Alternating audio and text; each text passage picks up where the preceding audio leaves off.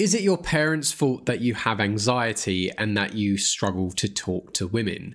Well, I was working with a client the other day and he brought up this question, or better yet, one of the traumas that we were working on together was the fact that he had memories going on in the past that meant where his parents were maybe being a bit too overprotective of him and were telling him constantly not to talk to strangers because of a certain circumstance that had happened when he was young.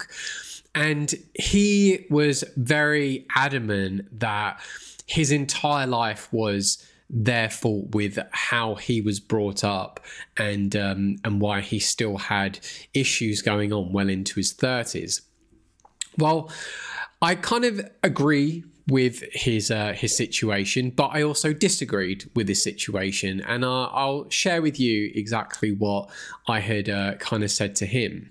And this was why, if anything, I did actually praise him for doing something about it as well. Now, when you're younger, we are incredibly naive and ignorant and innocent, and we don't know any better. We're still trying to figure out how the world works, and we believe our way of doing things is always right. And the truth is, we're not. We are probably wrong most of the time on a lot of things, or until you've actually had an experience or two, then you can have a better understanding of it. But for him, he had a few situations that had essentially scared him into this position of that talking to new people was a really bad thing. And that's good and all when you're young, because there are weird people in the world, and absolutely you have to be very cautious.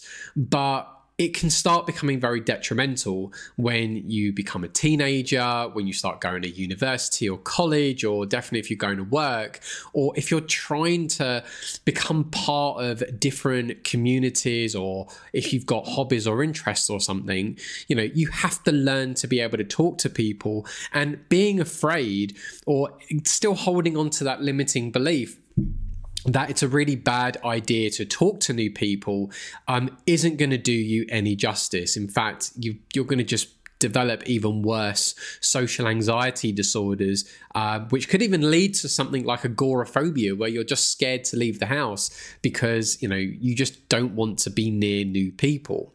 So I felt for him on that front, but I also said to him, at any point, once you were to break away from your parents, everything then is entirely your responsibility.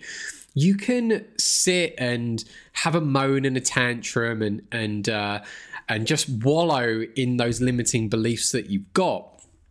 But if you're not actively doing something about it, or at least, challenging those beliefs, then how can you expect anything to change? If your belief is that you shouldn't talk to new people are dangerous, and it's really bad, you could embarrass yourself or whatever, then that is all you will ever know.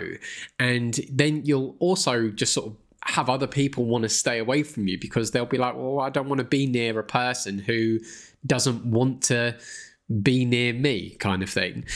So I said to him, it's great that you are taking responsibility for your actions. You're holding yourself accountable and you are doing something about it. You can't just be thinking that you can just get away with the entirety of your life not talking to new people. You have to talk to new people. If you're going to go to the supermarket and buy something, you have to talk to someone. Or if you're going to go to work, absolutely you have to talk to someone. You can't just avoid it forever.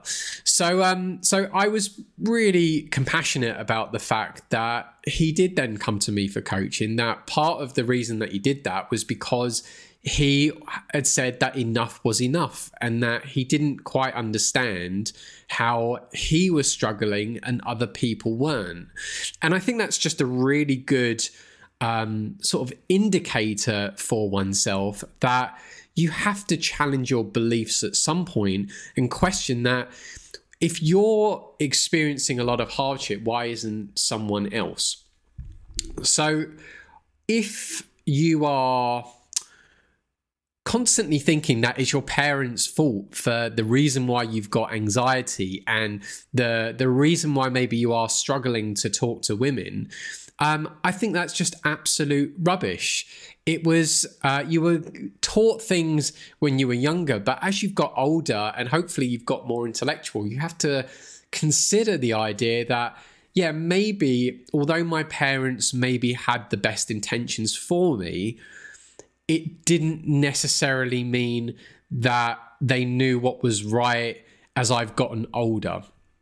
And I've known people as well who, you know, they have strict parents, and even in like their 20s and 30s and even 40s as well, their parents haven't changed the slightest. They still have the same attitude towards them. And in a way, they still talk to them like they're teenagers.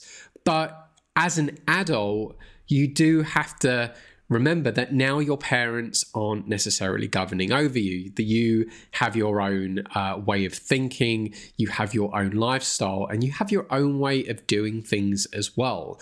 And the only way that you can really move forward is, again, challenging those beliefs and, you know, and moving on from them. Whatever those old memories are that are holding you back, especially any limiting beliefs that you have that are saying like, oh, you can't talk to women because your parents told you not to talk to strangers, is absolute rubbish. And if you are holding on to that belief still, you need to lose it. And there are two ways to do it. One, I will certainly pitch my services for, which is, you know, doing the integral eye movement therapy services, being able to have your limiting beliefs detached from whatever emotions you are feeling about old memories that you've got is the thing that's preventing you from moving forward. And at least with my help on that, I can show you and get you to experience what it's like to not be holding on to such ridiculous beliefs, and get you to be like, oh, it is okay to talk to women. Oh, wow, actually women like talking to me. They want me to talk to them. That's crazy. And I can assure you, when you can get rid of these old limiting beliefs, you will find relationships and friendships with people start forming because you're not holding yourself back anymore. So having integral eye movement therapy is certainly one way to do things, or at least as a stepping stone towards the second thing, which is that you have to be actively challenging your belief, which is why I always try and encourage people. You see it in a lot of my videos. I highly encourage people to go out and practice doing either day game or cold approach with strangers.